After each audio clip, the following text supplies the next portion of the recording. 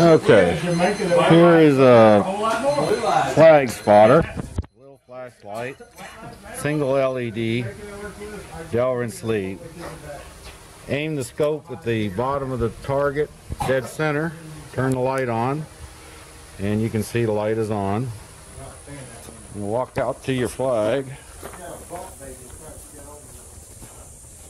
And what you're looking for is a bright light will tell you exactly where the center line of that scope is.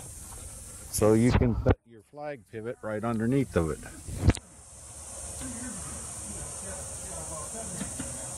And you see the bright light as I move the camera around.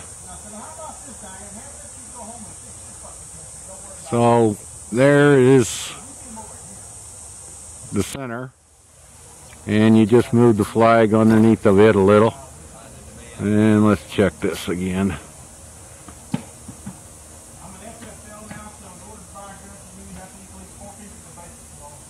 That's right. You're just looking for the brightest spot right there.